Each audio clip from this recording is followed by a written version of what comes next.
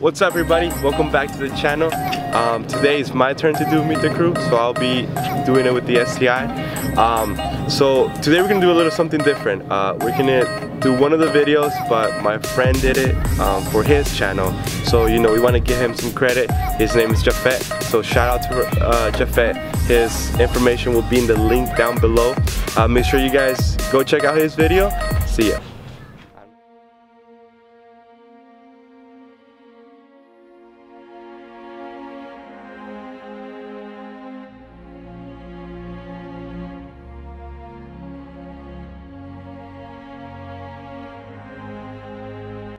Hey guys, my name is Kevin Zalata and I drive a 2015 WRX STI.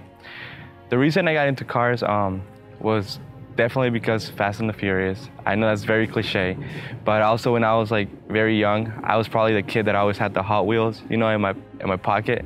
So I was that kid. But growing up, the movies and especially being able to drive, you know, definitely moved everything forward and definitely made me love cars even more.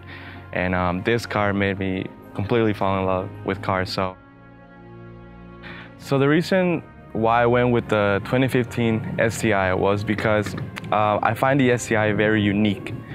I'm huge on motorsports and stuff, but one of the biggest things that definitely did reel me into this car was the SRT USA, so that's Subaru Rally Team USA. That's Craig Higgins and David Higgins and Craig Drew are currently the drivers, and they're winning like every single event and stuff like that. So definitely this car is very unique and performance. These are the cars that, you know, they take a lot of horsepower and whatnot. So I definitely want to be part of that community, and they're very friendly. If you ever see a Subaru guy driving, they always wave back at you.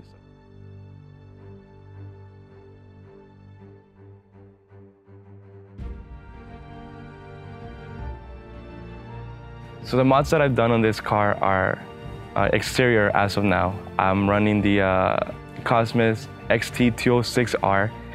They're the Hyper Bronze with a BF Goodrich Comp 2.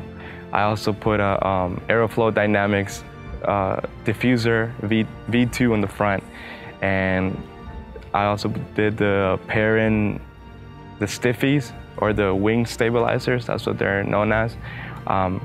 The car's already turbocharged, but in the future, I would like to definitely go to a bigger turbo, maybe also do some Cobb tuning, but I definitely have the Cobb access port coming up pretty soon.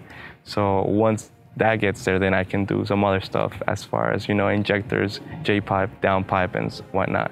As of now, the car is also running the CNT exhaust, which is just the muffler delete in the back. The car as of now is pushing 310, but it's 290 to the wheels. That's what it comes as stock, but I definitely want to try to get it within the ranges of 400, 500 and still be able to keep it as a daily. One of my friends also recommended to do a lot of bolt-ons. Once I do bolt-ons, then I'll probably be running around 350, 360, close to 400 to the wheels. So definitely looking forward to that.